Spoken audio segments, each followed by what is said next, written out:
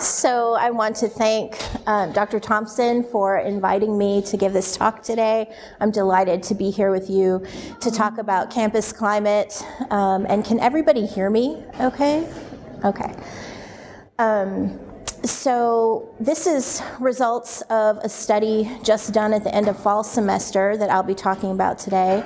Perhaps some of you took the survey. But before getting started, I wanted to acknowledge Emma Frederick, who is a current doctoral student in my lab working with me on this work, she was instrumental in getting the work started and doing the project and, of course, analyzing the data that I'll be talking about today. So we worked together on the presentation, even though she can't be here today, to actually talk with you. So I wanted to start by talking with you about what sparked my interest in this area of climate. And I arrived in Johnson City here at ETSU about 10 years ago in 2006. Boy, does time fly. And I had heard from several people that this was considered Little San Francisco. Okay, I'm waiting for the reaction. And so maybe you think that, but I was curious about that as a label. And so that got me curious about what is the climate here in terms of acceptability toward LGBT individuals, diversity, and then as well as Safe Zone trainer, I get that question a lot. You know, what's it like on campus? And sometimes that question comes from people who identify along the LGBT spectrum and want to know, is it safe to come out? And so all of that, plus, of course, I'm a social psychologist. I'm interested in the social environment and how individuals engage with their social environment and are affected by it. So all of that led me to this work on social climate. And today I'm going to talk about why we should care about campus climate, results of this recent study, and so kind of gauging what may our campus climate be right now, and then maybe some strategies for warming the climate, and I would like to engage you all in discussion about that. So my goal is to save some time for discussion. So before I delve into campus climate, I wanted to have a brief commentary about language. And this is something that I continually struggle with and have discussions about with peers and students, and that is, how do we talk about ourselves? How do we talk about sexual and gender minorities? This is a conversation currently going on listservs that I'm part of professionally. How do we define ourselves in terms of LGBT or this long acronym that is continually changing? Or is it gender and sexual diversity? So I'm wanting to say that the talk today, I will use many different terms. And so just bear with me that I'll use LGBT a lot, I'll use sexual and gender minority a lot, but my ultimate goal is to capture the spectrum in some way, even if my current work is not able to do that yet. So that is the ultimate goal. Okay, so delving in. I really care about people's ultimate life experience, and are they experiencing optimal health, well-being, and if not, what is contributing to that detriment in health and well-being? In terms of the LGBT community, sexual and gender minorities experience environmental stress. So we're all familiar with this idea: hate crimes, employment discrimination, unfair treatment, heterosexist assumptions. In other words, people sort of living their lives assuming that everyone's heterosexual, and then marriage equality bans, to be more specific. There's some research on that. So environmentally, there's stress going on at the structural level, and then that can trickle down into personal stress, of course, because you can imagine that this plays out in individual social interactions. So perceived discrimination and unfair treatment, self-stigma, which is that internalization of the public stigma that people experience so that they feel negatively about themselves, And even if individuals don't experience discrimination firsthand, they may hear about it in the air, so to speak, hear about other people experiencing it, and then anticipate that it might happen to them in the future. And that all can lead to concealment of identity. And I'm not going to go into a ton of detail, but there's an entire literature on concealment of identity that basically says it's harmful. Concealing one's identity, although it can protect you, can also be harmful because you might be constantly spending cognitive resources on, should I come out? Do people know that I'm gay? What's going to happen to me? So there's a lot of effort spent in that cognitive space. So all of that can contribute to what's called minority stress. So that's a term that you'll hear me use a lot today, minority stress. And minority stress is not just for sexual and gender minorities, but a lot of different minorities, such as racial and ethnic minorities. So there's a lot of literature in that and talking about health outcomes. But essentially what this is saying is that minority identity comes to be linked with negative health outcomes or less well-being because of minority stress. So that added stress in the environment. And some of you may have heard me talk about these two data points that really are what get me up in the morning studying this work. And they illustrate the minority stress experience. So the first data point is that in states that had passed amendments banning same-sex marriage, so this was prior to the Supreme Court decision, of course, keep that in mind. So in the states that had those bans, in the year following the ban, the individuals in those states experienced, LGBT individuals experienced 37% increase in mood disorders, 40% increase in alcohol use disorders, and 250% increase in generalized anxiety. So those are huge increases. Second data point, LGBT individuals living in spaces such as states or counties that have high structural stigma and negative attitudes toward gay people, essentially, are on average losing 12 years off of their life. So if you think of mortality being the ultimate health outcome, that is a big deal. So these two data points really drive my interest in this particular area, and it makes me want to know what is our experience like in this region.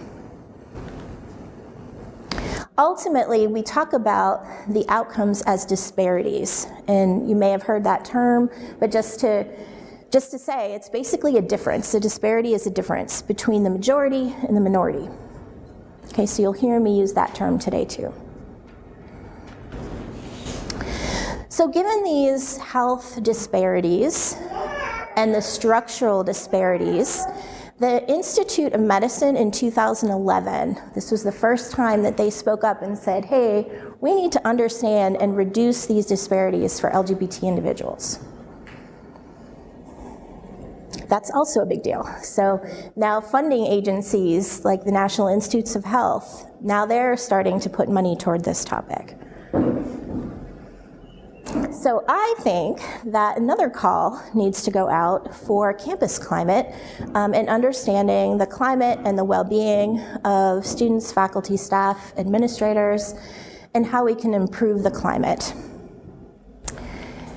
Putting that idea in a little bit of perspective, about 25 years ago, the Carnegie Foundation basically said in order to create vital communities of learning on college campuses, that we must provide a climate where intellectual life is central, but if you scroll down, civility is powerfully affirmed, dignity of all is affirmed, equality is vigorously pursued, and well-being of each member is sensitively supported. So 25 years ago, we have this grounding in the need to pay attention for climate.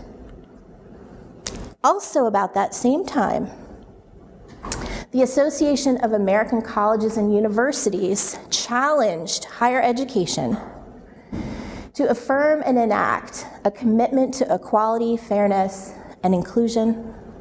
And that second point gets me.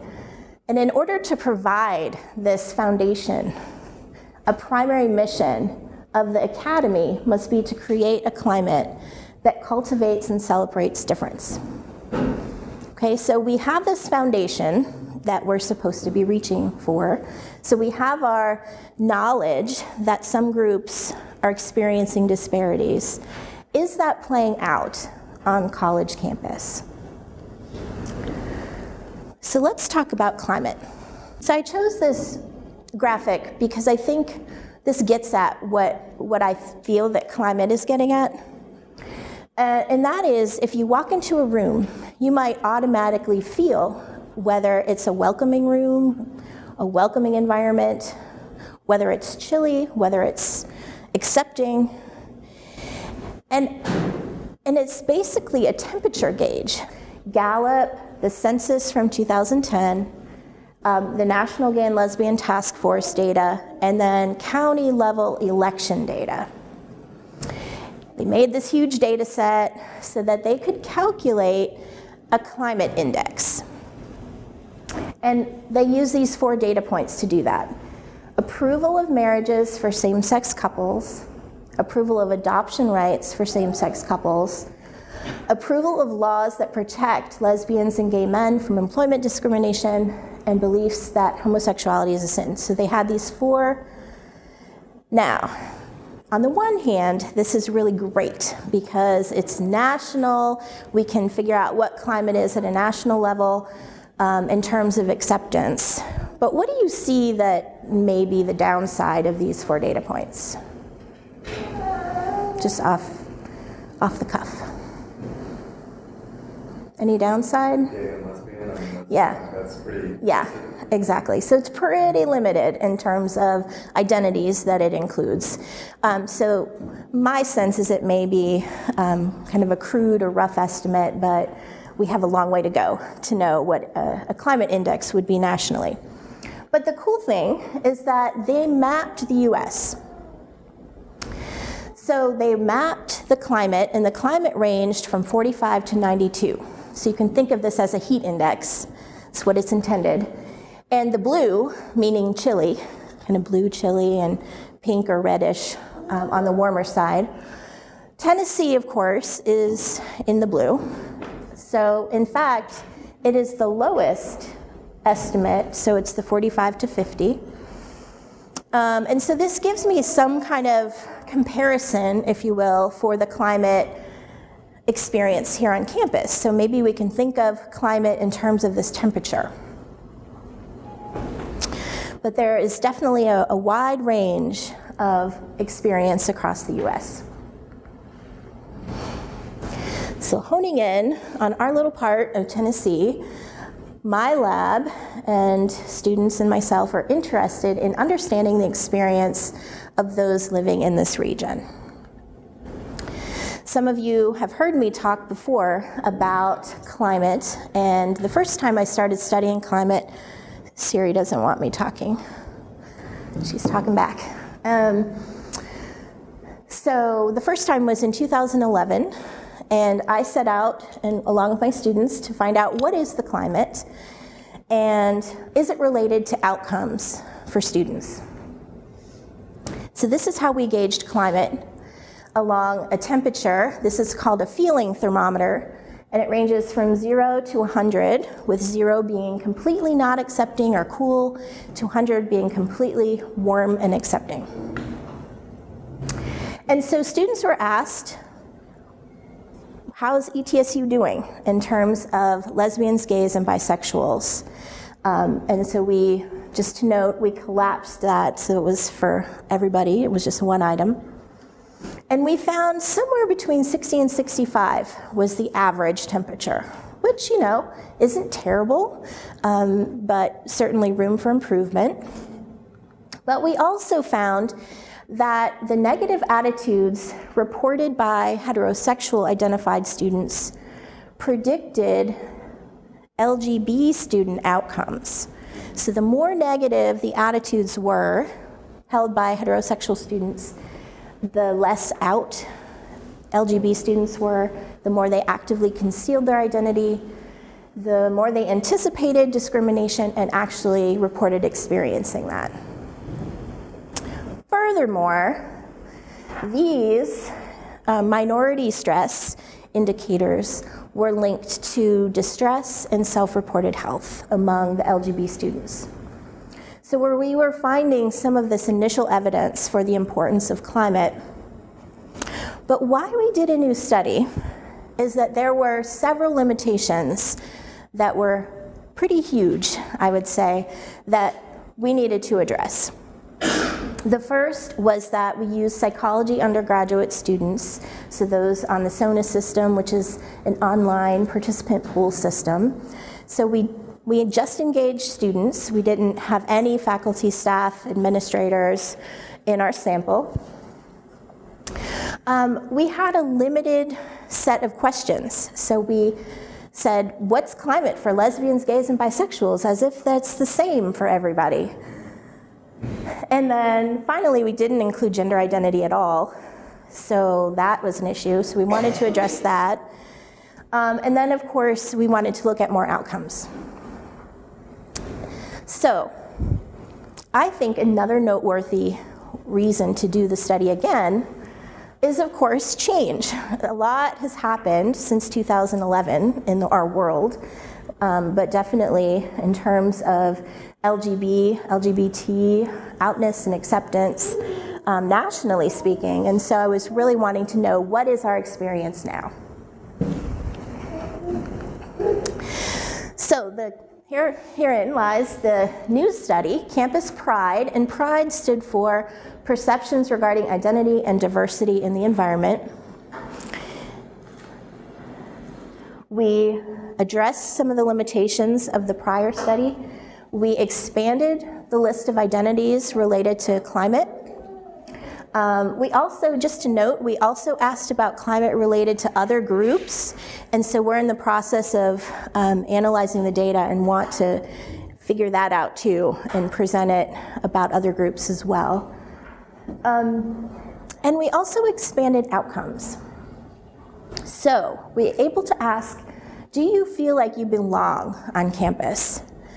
Belongingness is important to me as a researcher because belongingness is actually a fundamental need in people's lives. Just like other fundamental needs that we have, socially it's a fundamental need. And it's actually linked to a wide range of outcomes in people's lives. So that piece I'm really curious about. Feeling safe on campus, both physically and in terms of being oneself. Whether ETSU is an affirming environment for their identity, whether they intend to finish their degree, or if it's a staff or faculty, whether they intend to work here, continue to work here. GPA, and whether people feel like they're treated differently because of their identity. So all of these we were able to gauge through the survey. So just making a plug to thank you for everyone who took the survey. We were grateful. We have 973 that took it in November, so that was a good number. I also want to thank those of you who were instrumental in creating the survey. So we had engaged women's studies. Thank you, Phyllis and Hillary.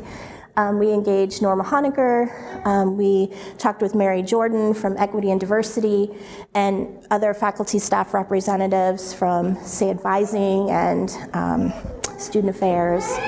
So we feel like we got a lot of input on what actually we need to know on campus. So now for the exciting part. I thought I would give you some data on demographics so you know exactly who took the survey. Looking at gender identity, the majority identified as female, but you see quite a range of identities. So we have about 5% genderqueer, about 5% transgender, 2.5 identified as intersex, and people could put more than one.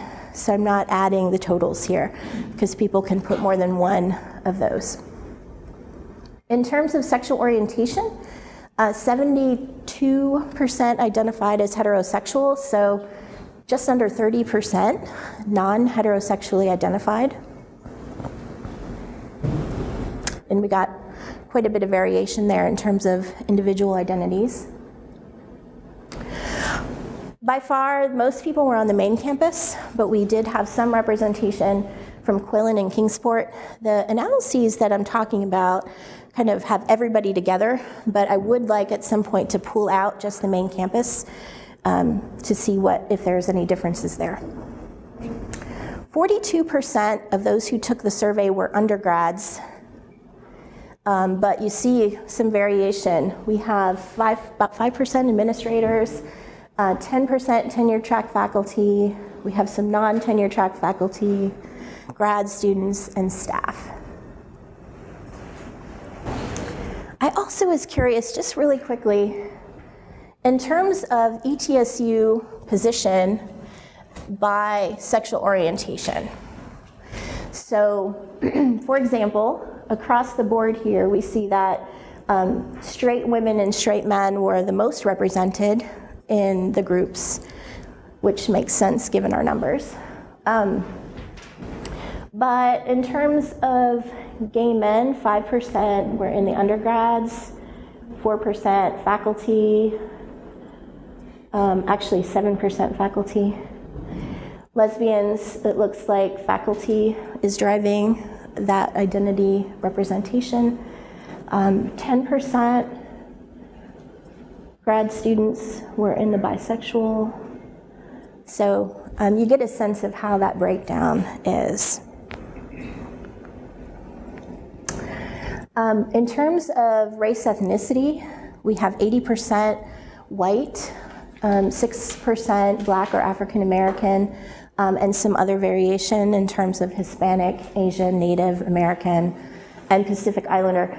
I want to note that I went on ETSU's website to see the ethnic breakdown, and it's fairly comparable to this. So I was excited to see that. What's that? No, I was saying, I'm amazed that the numbers are so close. Yeah, I thought so too.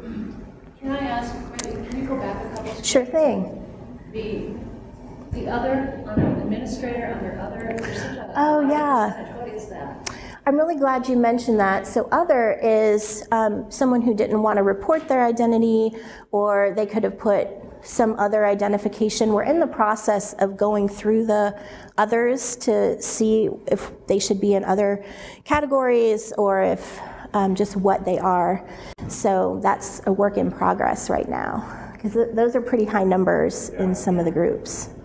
So we're more soon on that. I also wanted to know how people's sexual orientations converged with ethnic identity. And so this is the percent in each ethnic group that self-identified as heterosexual. So we can get if you subtract from 100, what the percent would be of non-heterosexual, so the other sexual minority groups. So for instance, whites, 77% were straight identified or heterosexual individuals, whereas the African American group, about almost 40% of those were identified as sexual minority. So I thought that was an interesting find. All right, so the crux of the data here, what is climate like? So we asked this question, the thermometer question, for a variety of identities, and this is what we found. This left box is overall, everybody in the sample, and then the right box is what those climates are for those actually identified as those individual categories. So for instance, the climate for gay men, according to the 973, is 59, but for gay identified people, 49.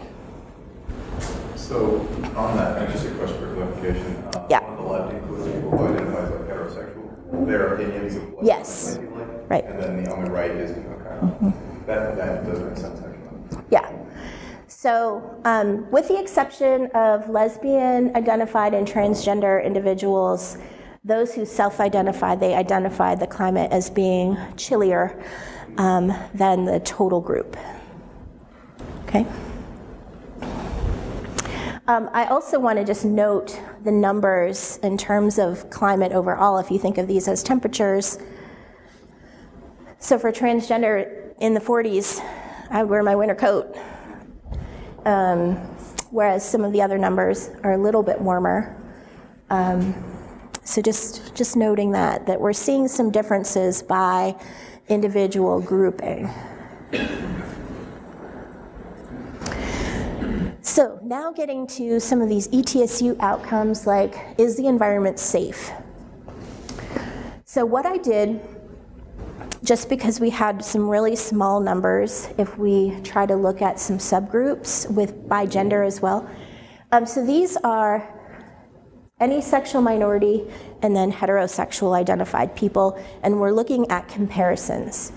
So across the board, heterosexual identified people on campus feel safer physically about being open about their true selves, and that they can find places to feel safe. So there's a significant difference between the two groups of people. Same pattern for whether ETSU is an affirming environment for their identity. So for sexual orientation or gender identity, those heterosexually identified feel it's more affirming. I did this kind of same breakdown for gender minority and gender majority. So the gender minorities are those who were either transgender or genderqueer. Across the board, the safety is higher for those of the gender majority than the minorities. And same for affirming. So gender minorities think of ETSU as less affirming for their identities. So we wanted to give you a picture of some actual reports of experience as well. So if you look across the top in the green, these items are, have you ever been treated differently by students, by faculty or staff, verbally harassed, physically threatened, or physically attacked? So a note about these numbers. We first wanted to average them. So what's the average score? Because people could answer not at all the way up to I experienced this a lot. And so the numbers in terms of the average are very small, somewhere between 1 and 3. Whereas if it was experienced a lot, you'd be a 5.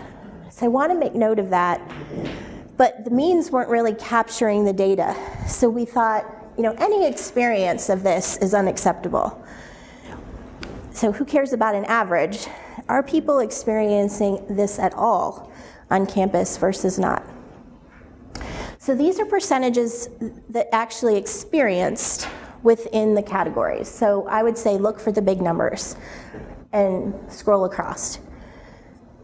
So it looks like by far trans individuals are reporting the most in terms of frequency that they've experienced it.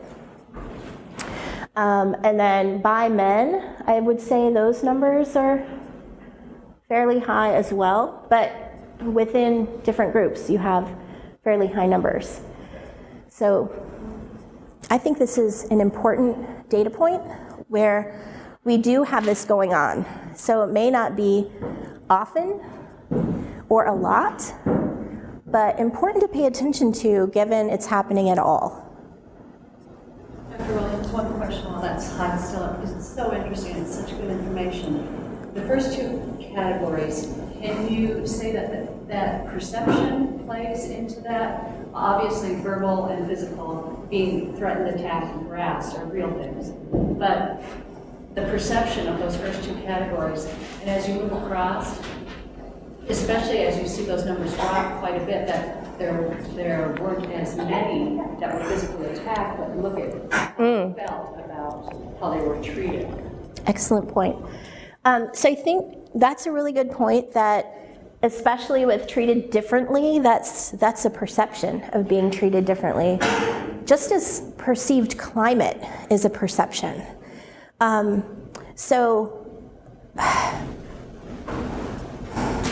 I think it's hard to say exactly. I mean, that's really the limitation of studying stigma or studying discrimination, because it's all about whether someone feels like that happened to them. And so we don't want to invalidate that, because there's something palpable about the environment that is contributing to that. So I'm more interested in understanding what was that experience like. How can the perception be changed? Because obviously you've got the numbers that show on the right that the incidences aren't there, so. But you could be treated differently. Yeah. And not be physically attacked. So. Yeah, and great point. It's probably stronger than just perception. And I think a lot of this can be subtle. I mean, there's subtle racism, there's subtle heterosexism. It's not all blatant or unfair, like actual discrimination in terms of losing a job, for example. But it can be just being treated differently. They feel it's because they're straight, I think is the question. I mean, yeah, people feel discrimination on so many intersectional levels. Yeah. But is it because of their straightness? Like, I don't know how you would ask that question. I remember taking this, but I don't remember how that. Anyway, it's just an interesting thing. Yeah. We need more information, I agree. But it's really, I think, an interesting data point to start with. So going back to the idea of minority stress, so those indicators of that stress that we talked about earlier. Again, comparing sexual minorities and heterosexuals across the board, sexual minorities are reporting more perceived stigma, anticipating stigma, concealment of identity, and psychological distress. Same with gender minorities compared to majority. So same pattern of results. ETSU outcomes. So we also asked about GPA and are you going to stay here? For sexual minorities, there was a significant difference in GPA compared to heterosexual students. So heterosexual students had on average a GPA of 3.54 and sexual minorities 3.4. There were no differences between the groups in these other outcomes. For gender minorities, there also was a lower GPA than gender majority individuals, and they reported being less likely to complete their degree here. So here's that, yes? Is that a self-reported GPA? Self-reported, yeah. Yeah, because we don't know who these people are. That was really important for me not to know that, yeah. Oh, yeah. Okay, so belongingness, getting back to that need to belong that I care a lot about. So comparing sexual minorities to heterosexual individuals, heterosexuals report more belongingness, and sexual minorities report less belongingness and wishing that they were more connected. And gender minorities report less belongingness, but no difference in whether they wish they were more connected. So ultimately, does this climate variable that we're studying predict, or is it related to important outcomes? So what we found was that the warmer you reported the climate to be, the more you perceived you belonged, the more safe you felt, the more affirming you thought the environment was, and the less distressed you were. So this climate, that one item climate, is predicting these outcomes. There is a little bit of variation. So if we start to look within groups, there is a little bit of variation in exactly which of those variable outcomes climate relates to. And it appears that across the board for trans, it's pretty much related to everything. And then finally, belongingness. Again, I kind of go back to that because it's so predictive of everything. Is it predictive of outcomes here? And belongingness was correlated with better GPA, likelihood to remain at ETSU, or working here if you were staff or faculty. And then it was related to safety, perceiving the atmosphere as affirming, and less distress. So it seems like this belongingness variable might be something that I want to explore further. So in sum, we found a variety of perceptions of climate, so that temperature gauge on campus, depending on which identity we were talking about and whether you self-identified as that group. So there's some disparity or discrepancy there. And we found climate linked to these important ETSU outcomes. We have much more exploring to do with the data. We want to look at other identities. We want to look at intersections of identity to the extent that we can, if we have enough people, say in ethnic minority, within gender or sexual minority, to look at those experiences too. But I think this is a start, and ultimately my mind now goes to what's the next step research-wise, but also what do we do on campus to continually improve our climate? And this is where I'd like to engage you in conversation. I have my own ideas, but who knows if they're good. So I'd love to hear what you have to say. And if you have any questions, make sure we have enough time. We do. Yeah, I really love this. I think that it goes as a given. But one of the research projects that I am starting and have just started is looking at this through a resource and student service and access lens to talk about what some other universities have done and offer their students and how that has contributed to high impact practice and what is happening on this campus specifically and what our students feel about that specifically, and then what our students would like to see moving forward in the future. So hopefully I'll be able to provide some really tangible answers. So you are, just to be clear, you're looking at other universities and kind of benchmarking what they do and see what we can bring here. Yeah. Awesome. Well, any way I can be helpful, I'd love to be. Yeah. But I think Heroes is a really great start. Like having I do too. Yeah. Having Safe Zone. I think those two things are really great. I'm glad you mentioned that, because we have Heroes and we have Women's Studies and we have Safe Zone, the Counseling Center, and they just started a transgender support group this semester. We have the Multicultural Center. So I feel like we're building and improving, but yeah, I'm glad that we're in a direction of improvement. What else?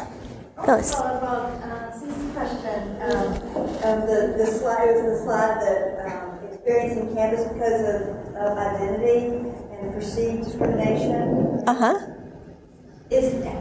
Have you done any work to connect perceived discrimination or perceptions to health disparities? I mean, so has that been connected? So the group that have these perceptions of discrimination have also indicated or identified these particular health disparities or negative outcomes for health? So we have made some linkages so far. We've found that different groups have better health and different groups experience less discrimination. But I think maybe what you're asking is, does that difference in discrimination explain the difference in health? And we haven't done that yet. And I think that would be a next step to see if it actually explains it. I mean, we certainly found links that are important, but I would be curious to do that as the next step. Yeah. Overall, I've never understood when we talk about discrimination and then when we label sexual gender or sexual minorities. why do we keep using the word sexual? Because a lot of people, when they hear gay, lesbian, transgender, their mind goes right away to the sexual action. I know. And so I guess all of us could be a sexual minority. I mean, you don't know what position I like. And maybe I fit with somebody else that likes that same position, and maybe it's, you know. I know. It really is problematic how we label. So changing that terminology, and not just here on campus, but across the globe, across the world. Why do we always use sexual when we're trying to describe a certain population?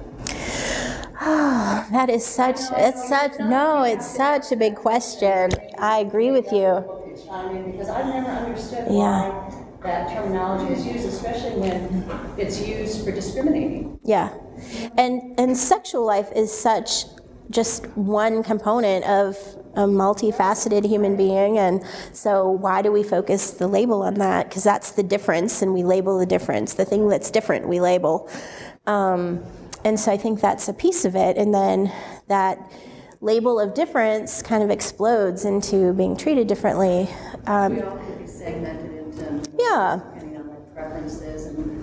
And so this listserv I'm on, we've been debating on the labeling, and some people said we should say sexual and gender diversity, or diverse sexual and gender characteristics, and then people are, but that could be fetishes, or it could be, it could be whatever it is. What is pansexual? I don't know what that term means. My understanding of pansexual, but I don't know what pansexual means.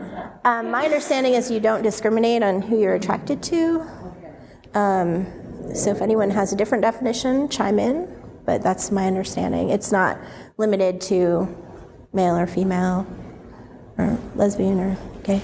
I was just going to say, I teach a course for Counseling and Human Services called Understanding Cultural Diversity, and that is a conversation that we have in the class, is not categorizing somebody specifically by their sexual behavior. And one of the terms that I have heard and encouraged my students to use is affectional orientation. When we're talking about affectional orientation. And they're required to use that terminology in the course. That's nice. And I know some individual people who affectionally orient themselves toward women, but sexually orient themselves toward men. So, I mean, I think that becomes really complex. And I wanted to give a plug to Sheri, also working in my lab.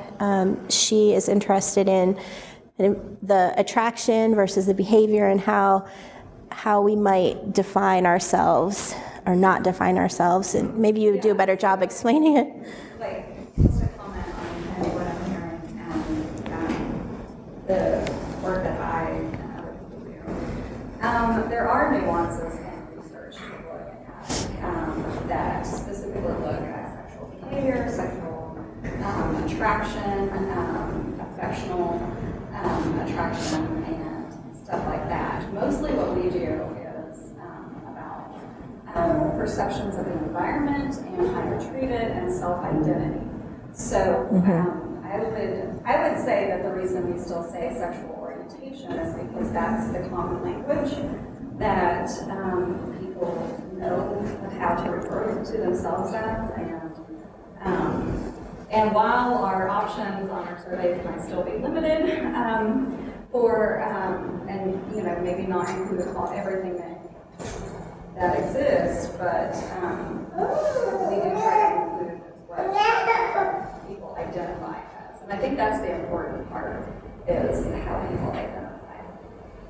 I think that's a good point to remember, the identity piece. People can also gain a lot of empowerment through identity and common identity. So I think that can be an issue. There's also a thing called, I think it's a book, it's called Inventing Heterosexuality, and it gives a good background and history on how the words heterosexuality and homosexuality sort of came into being, and how they were constructed, and what they originally meant and what they now mean. And so I would encourage you to potentially look at that, because it actually is very, very interesting and very modern language. So, yeah. Inventing heterosexuality, or inventing homosexuality, all of that. Okay, that's good. Thanks. Thanks for mentioning that. So any other thoughts in terms of climate suggestions, discussion points? I thought, I don't know if anybody else is able to go to that during the other night, but I thought that you brought up a really interesting piece about climate change and change, social change, and that sort of stuff is that people have to work together. So while we are specifically interested in creating an atmosphere for sexual and gender minorities on campus, we can also work with other groups to create an overall better campus climate for everybody, particularly because a lot of the people that we're looking at also, they have intersectional identity. Yeah. So identifier and within other groups. So working together to create an overall change might be an interesting question, honestly. I have been so focused on sexual and gender minority issues that I was like, wow, that seems like a new idea. I think that's a really great point. And in terms of college campuses, no change can happen without involving a whole campus. And so working towards celebration of difference in general might be a strategy that incorporates a lot of identities where people aren't feeling like one group is going to be singled out, but building ways to have discourse or to have interaction between different groups of people. And I think there's a lot of misunderstanding and misperception, and we know from social psychology that having personal interactions with groups different than yourself is really the only way that in education to make change. Dr. Williams, did you ask about religious? Yes, I did. Have you been able to analyze that data? We haven't looked specifically about climate yet related to that, but I will say that a large part, I want to say 60 or 70% identified as some form of Christian, with the bulk of that being Protestant, Baptist. And then I would say about 400 of the 450 let me think. 400 of the 450 heterosexually identified were Baptist. So I would say a large part of the, so that's kind of what we're looking at demographically so far. But we haven't looked at how climate differs or how experience differs yet. Because, you know, I mean, and I'm just making assumptions, but, you know, it's sort of, I guess, the elephant in the room. We're in the Bible Belt, and how is that going to reconcile with warming our climate? Yeah. Or is that even a part of it? I don't know. I mean, I think ETSU certainly isn't an island. I mean, we are surrounded by the larger community, and even within our community, like you mentioned, the strong religious piece. I think that historically has explained some negative attitudes and caused tension, the tension between that. And the slide I showed early on with the map of the U.S. and Tennessee being 45 to 50 in terms of their estimate of climate compared to other states, I think, you know, that's very telling. So I agree. We're in a location that makes it challenging. And perhaps that's why some people call it Little San Francisco, because there is some acceptability or pockets of acceptance anyway compared to the larger community. So we're doing some climate work in the larger community, and so far estimates are in the 30s for climate. So definitely sensing a difference. I think that's key. I think most universities who succeed at any initiatives and work with the community that they're in really effectively. I think that's key. Yeah.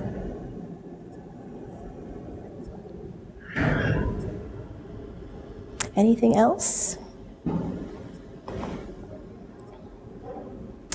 Well, I would love to talk with you individually if you have anything you want to talk about or questions, ideas. So thanks so much for being here today.